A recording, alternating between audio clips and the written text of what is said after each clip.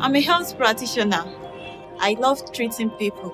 Seeing them in good condition is a thing of joy to me.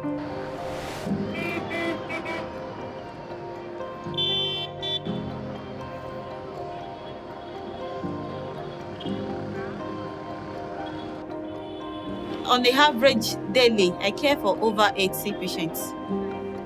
5 to 6 of them have hypertension and did not know that they are having it. High blood pressure is manageable if there is early detection, prevention, and proper management.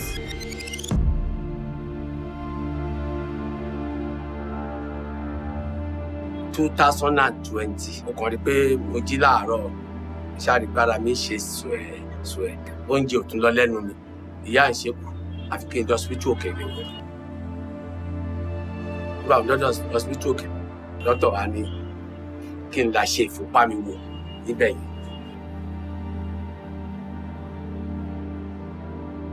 Nígbà mo débẹ̀, wọ́n ní ìfúnpá mi ga o.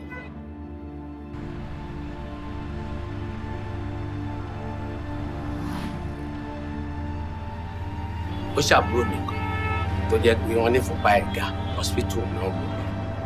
Wọ́n yẹ̀ wò, wọ́n gbé kinní sí i, nígbà ìyá oxygen ló fi mú kó lè mí dáadáa, ó ṣàbà bẹ́ẹ̀ lọ.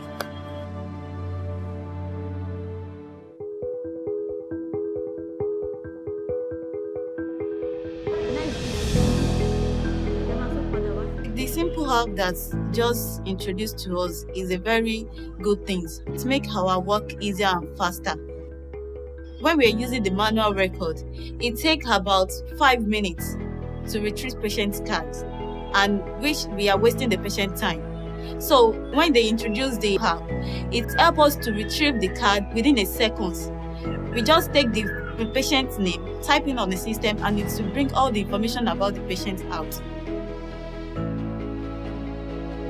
I would say 4 to 5 out of every 10 clients that visit, we discover that they have high blood pressure of various degrees.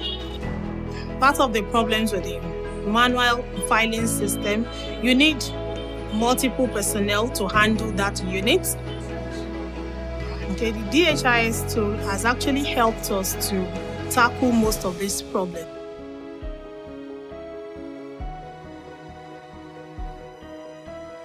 Prior to using DHIS2 was that thing where at the end of every month, every facility has to collate the records. So how many patients did we see this month? How many patients are started on treatment? They had to manually do this count. But with an application, it's pretty seamless. You're getting data from the app directly real time on the dashboard.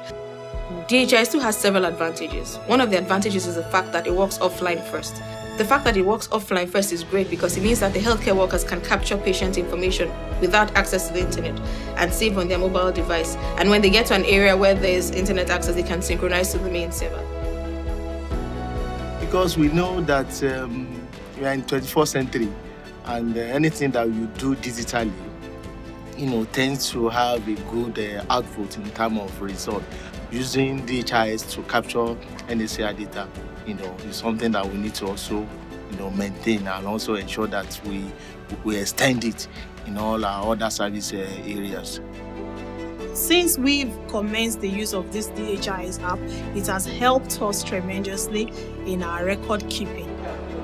So, the new system, most patients love it because when they come to the hospital, within a second they have been attended to and they have gone already.